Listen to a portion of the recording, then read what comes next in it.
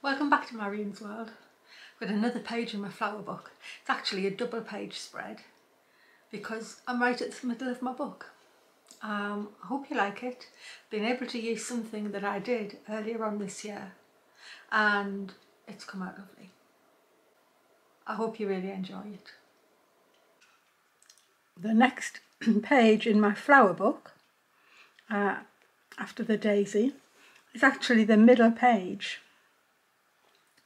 So I wanted to do something in particular. I wasn't quite sure what, but actually I decided that I would do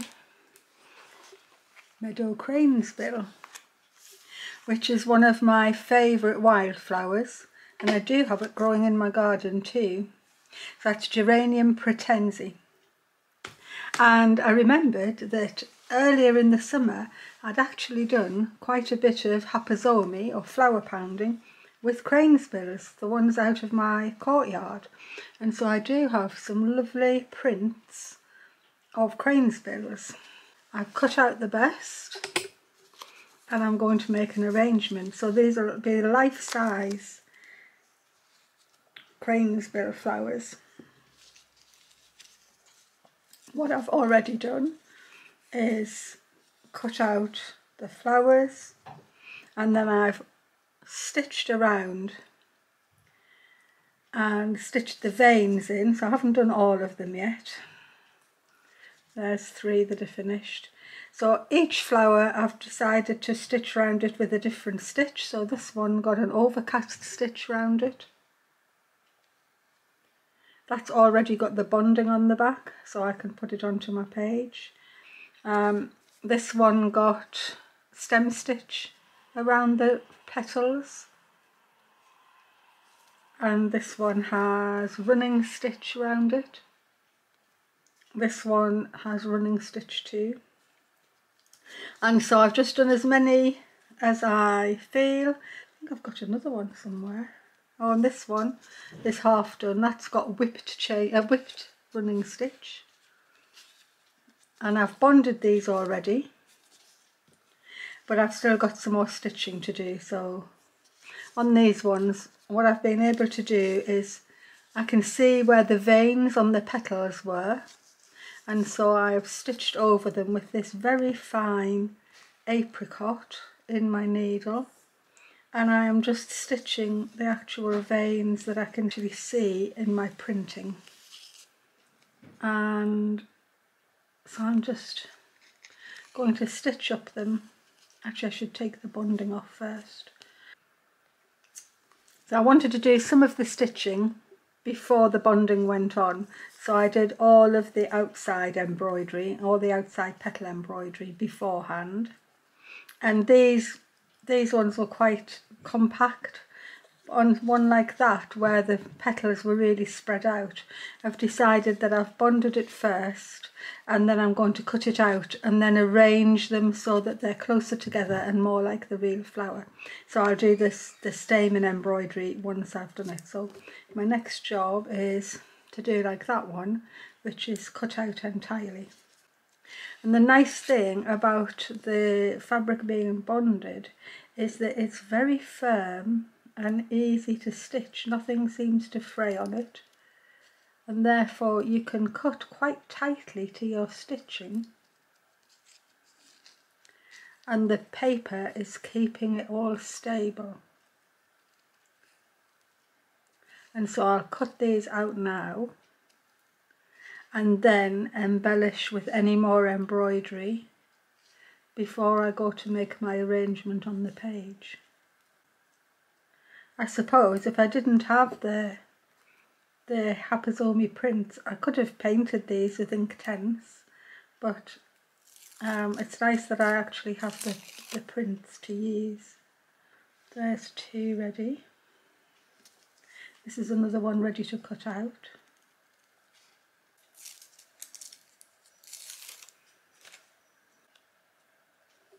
So now that I've got this one cut out, you can see how wide open it is in comparison to those ones.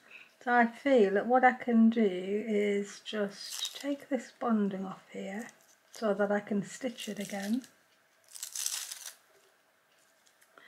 And then I didn't particularly want to take all the petals separately. I'm just going to fold them inwards like that, and then as I stitch the stamens on, it'll bring the whole flower together. So I'm just going to, actually it's not the stamens I'm doing at the moment, it's the veins of the petals, and I can just see them. And when you look on a real flower, they're sort of a very pale orange, and I feel as if I've got the perfect colour. So I'm going to stitch all these, the bee lines, that's what they are.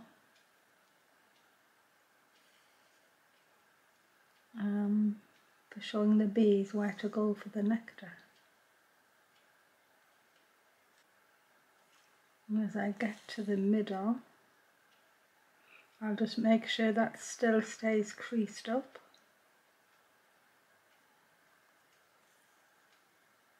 So that I've shortened the petal into the middle, which is what I wanted to do. And I'm going to go around and do all of them like that. The stamens are done in this, then a slightly deeper orange, and I've just done straight stitches. And then 2 little lines of a dark brown on the top. And for the leaves, I don't have any geranium leaf, but I do have this, which I think was Sweet Cicely. And I've got another odd couple of leaves, and I've just running stitched around that one. And I've done double running stitch on there, and double running stitch on there. So they'll be almost ready to cut out. Make sure I keep it straight. I'm going to manipulate this petal inwards.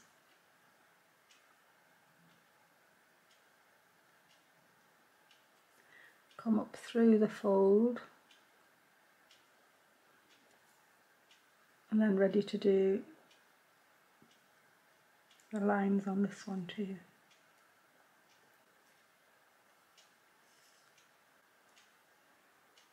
I think that's going to work by bringing those petals in. I've just got those 2 to go now. Carry on putting the veins in. I'm just about finished. I just have these last few stitches to put on the stamens. I'm just doing 2 little straight stitches with a dark brown to make the stamens. These have all been bunded, so they're all ready to apply. I've cut the ferny leaves out, and I've just done some straight stitches on them. So those 2 are ready. This is the very last Cranesbill to get finished, and then I'll be ready to arrange. The only thing I'm struggling with at the moment is the words I'm going to put on the page. So I wanted something a bit more than I usually put, because I've got quite this big page to fill in. And this was one of the pages that I was short when I put it together, and I added this little frayed bit of green, which I really do like actually, but it feels like I want to put my words here and my image there, always remembering that I'll have the stitched spine in the middle. There doesn't seem to be any Meadow Cranesbill poetry, so hopefully when I've finished doing all the stitching, I'll have a little bit of a research, because I need to know what I'll be writing before I actually do my arrangement, in case I need to put the flowers in a certain way or leave more or less space. I've got one more to do, and that means all of my flowers are now prepared. One more stitch, except it's only got 4 petals, but you never know, I might actually not need the 5th one. If I do, I'll cut it out of the next piece. So that one's now ready. Well, I've come up with an arrangement that I'm happy with. I'm just going to let the leaves go on as a first layer. I'll just press them down. And I looked all over for some words to write other than just its Latin name, and I couldn't find anything. Nobody seems to have written anything about the beautiful meadow cranesbill. So I'm just going to write my own. And then arrange the top and repress it again. I just want them to be really prettily put on here. Here. I wasn't going to have anything over the spine, but I don't think it matters. And this one, sort of, I think that looks nice. And just make sure that I'm pressing it exactly how I want to do it. There it goes.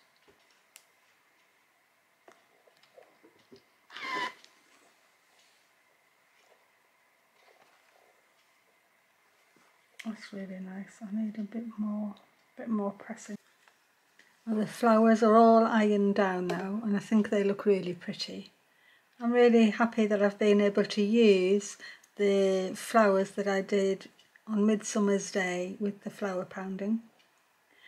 And so I've come up with this little bit of writing. It says, childhood memories of Meadow Cranesbill, standing in a field of blue, the flowers almost as tall as myself.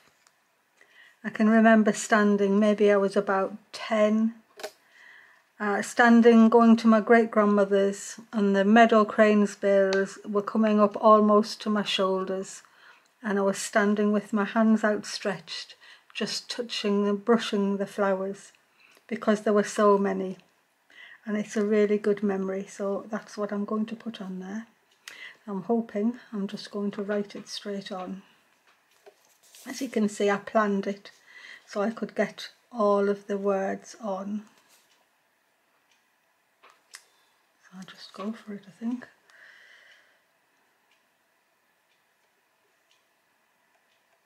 Might be quiet now while I concentrate. It's funny how some things can really take you back. And cranesbills in flower definitely do that for me. They have to be my most favourite flower.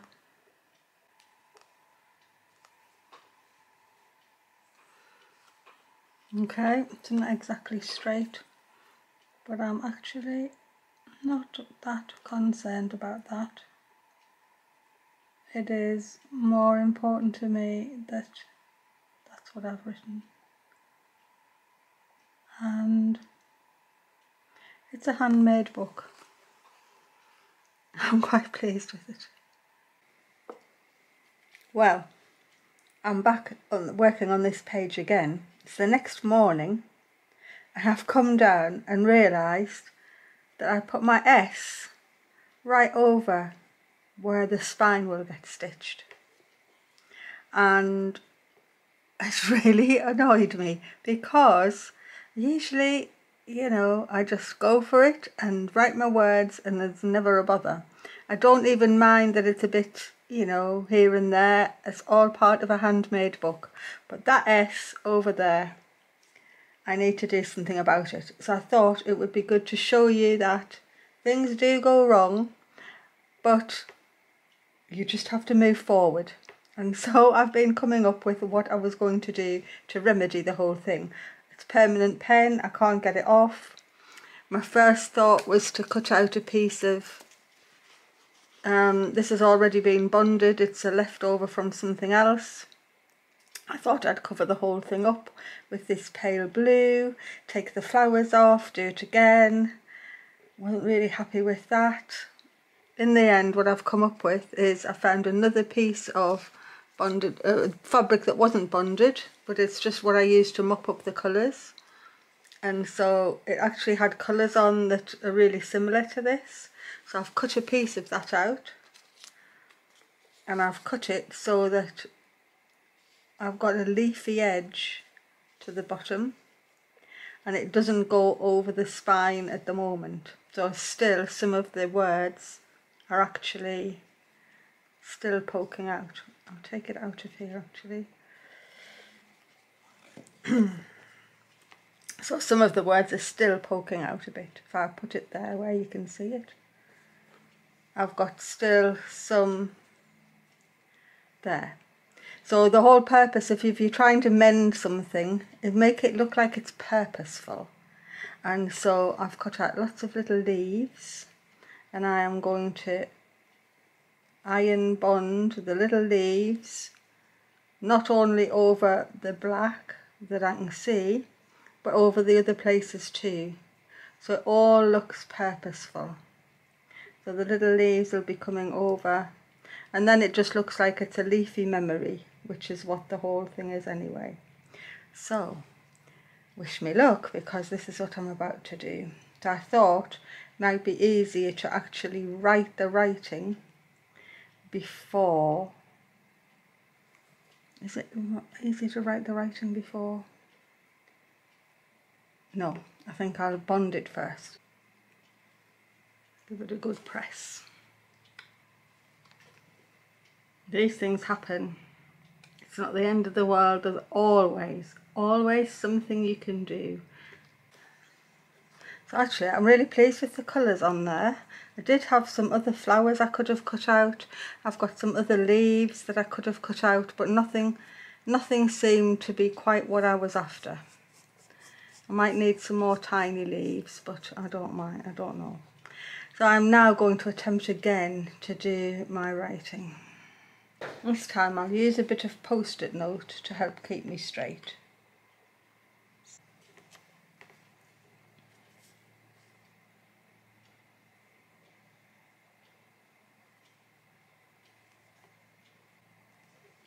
I think I'll have to go over that again. Still like the way I did the writing on that.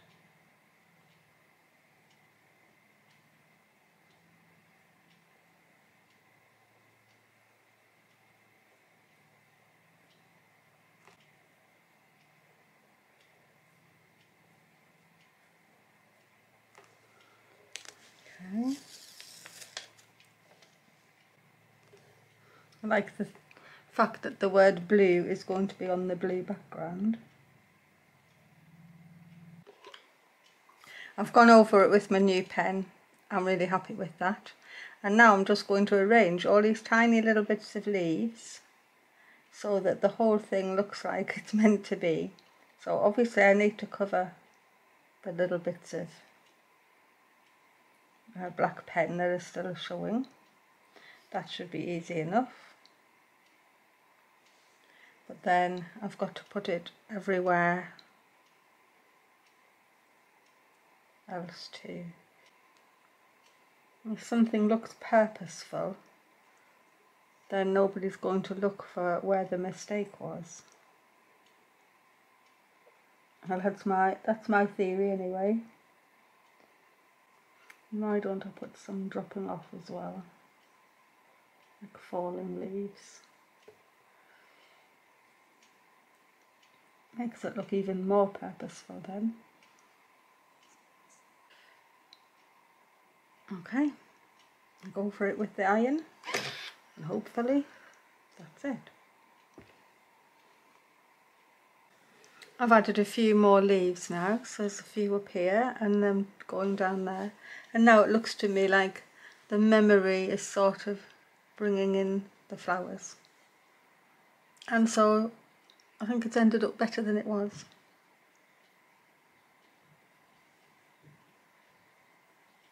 And it can go into my book.